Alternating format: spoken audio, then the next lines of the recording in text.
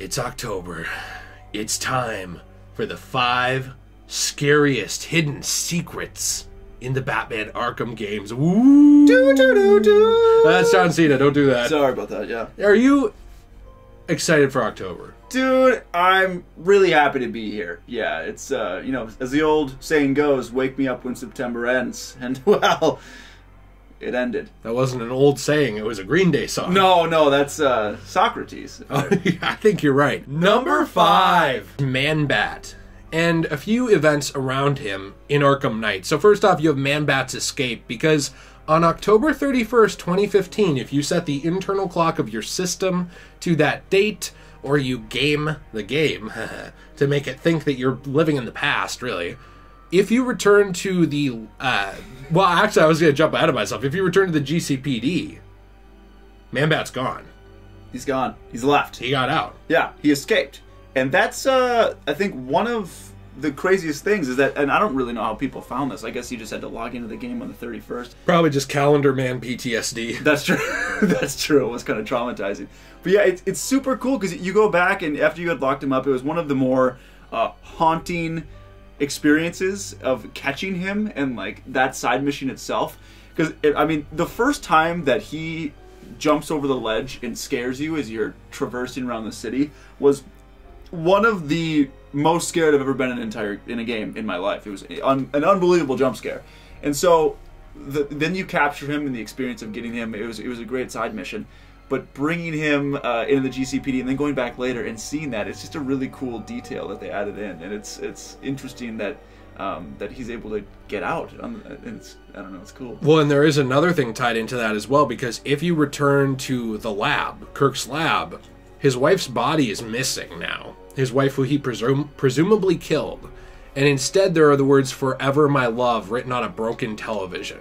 So a lot of people think that she actually went on to become She-Bat after this. And if you think about it, both Man-Bat and She-Bat have escaped now at the end. Yeah. Man-Bat's gone, and his wife is gone as well. So there's a lot of different ways you could kind of look at this, but essentially the two of them are gone forever, my love, you know, together.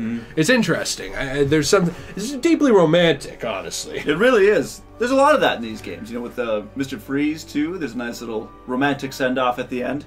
Let's see, I mean, Lucius Fox and Bruce Wayne, there's some good stuff going on there. So. Yeah, that's very true. A lot of chemistry. Yeah, no doubt. But there is a lot there, definitely, that I think was very interesting. That brings us to our next entry, which is number 4! Play. Arkham Asylum. Because there are some hidden things going on in the background, as Scarecrow actually does have a hidden little base in the asylum ahead of the events of actually even encountering him, really. It's down at the bottom of the elevator shaft. If we get down there, we can find that he had sort of a little lab, a little test area here, where he was sort of doing his thing at the bottom of the asylum without people knowing.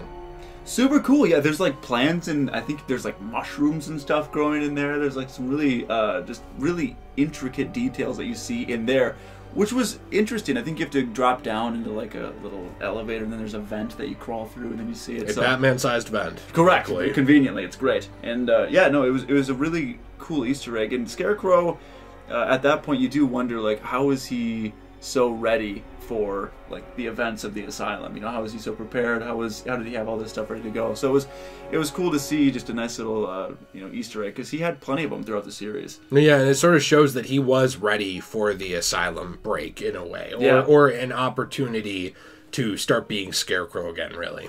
Number 3.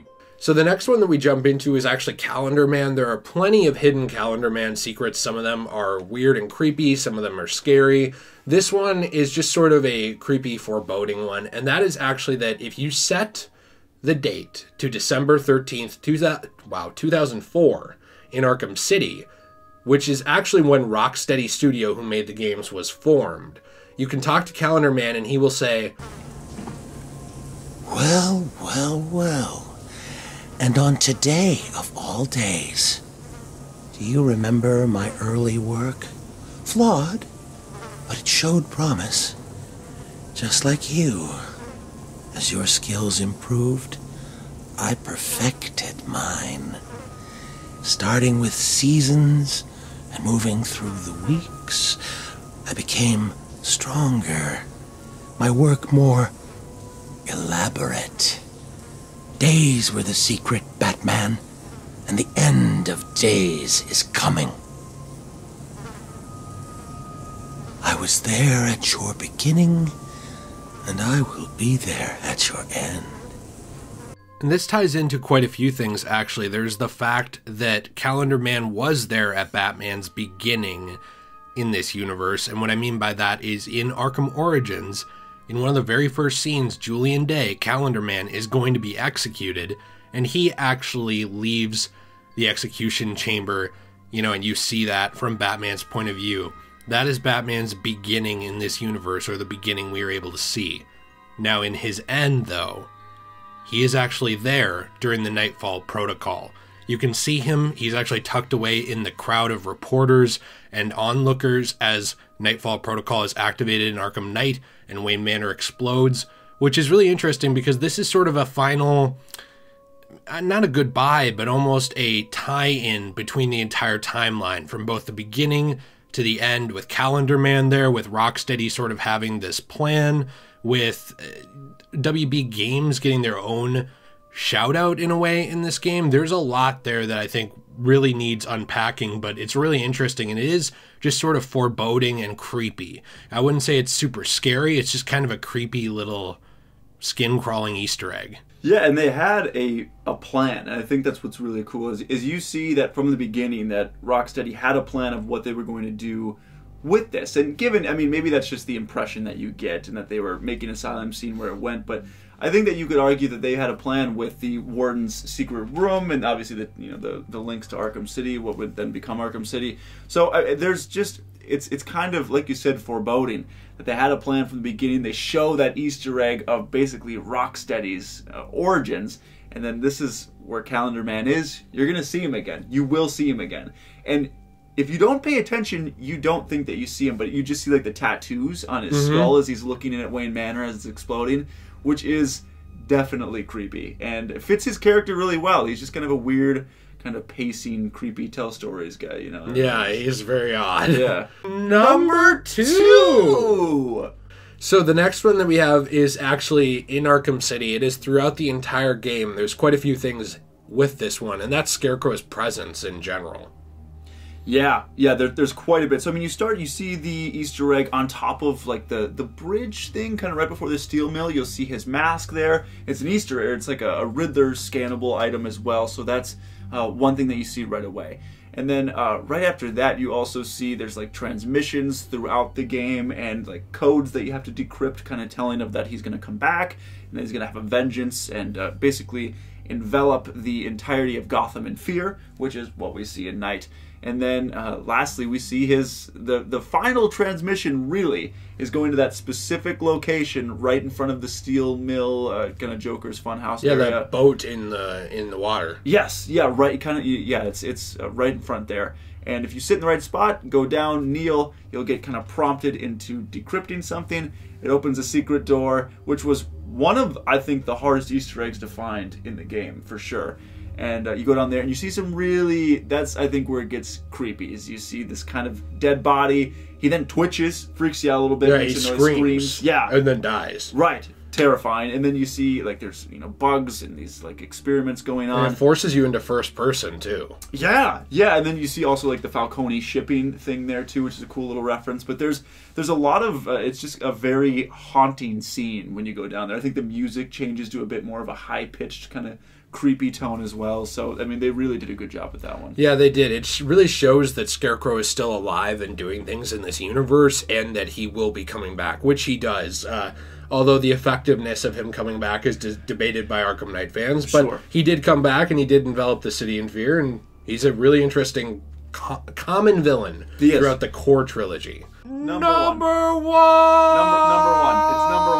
It's number one. The last one we have is one that you may have seen before if you follow the channel, which is the fact that there is a galaxy-conquering villain hidden right behind plain sight in Batman Arkham Knight, A Matter of Family. You're playing as Batgirl, you're going around the amusement park, or the carnival, and you can actually find this little Batgirl-sized vent for once. Fantastic. You know, you get in there and you start to hear a noise if you move in here. And that's one thing I didn't mention in the actual Easter egg that we talked about, is you hear a high-pitched noise the closer you get to this. There's a high-pitched psychic sound. I didn't know that. Okay. Yeah. And as you go through the vent, you hear it louder and louder, and you come out and you look to your left, and there's 2 tanks.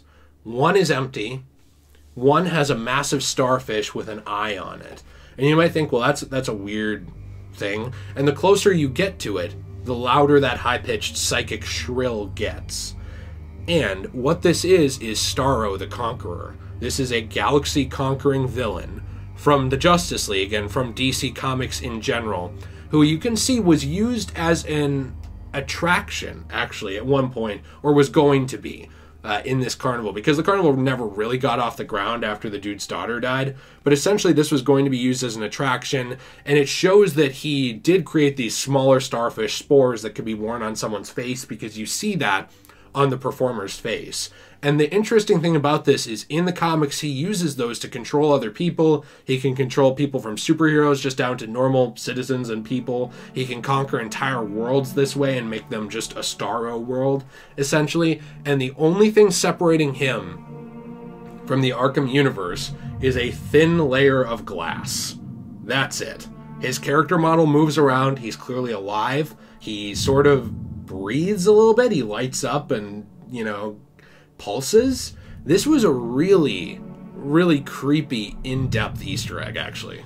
It really was. And yeah, I mean, you see even in Justice League, like he conquers, I guess he more so just takes over the mind of Superman, and that's when you really start to see... During Batman Beyond. Yeah. Yes. During the Batman Beyond, Calling, sorry. the Right. Justice League episodes, yeah. So, I mean, he's capable of quite a bit. And like you said, the high-pitched music and things getting just more intense, and you see this really, if you don't know, it's just like, oh, it's like a cool starfish, whatever. But if you know that that's Starro, that's a very daunting kind of... I mean, this little thing could essentially take over the world, potentially, if it was set free. So it's well done, and the fact that it's kind of breathing, and it's just a small pane of glass that's separating it from escaping and just getting let loose on the world is definitely a little creepy. Yeah, it's very weird and creepy, and puts the events of even that universe in perspective a little bit. You know, you have all these things going on with Batman and Joker and Scarecrow, and these are real threats, but in the background you also have potential threats that could destroy the entire world, just sort of sitting there waiting. So it's very creepy when you think about it.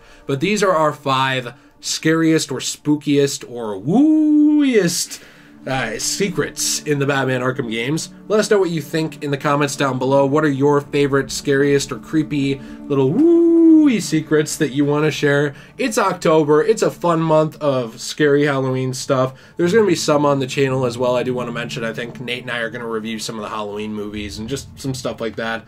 Hopefully doing a couple more scary lists, you know, just in commemoration of one of the best times of the year. Of course. We'd love your feedback. We'll see you in the next one. Please subscribe if you are not already. Have a fantastic day. Check out the Discord, the Twitter, the Instagram, the Patreon, and the Reddit. And my phone just buzzed. We'll see you later.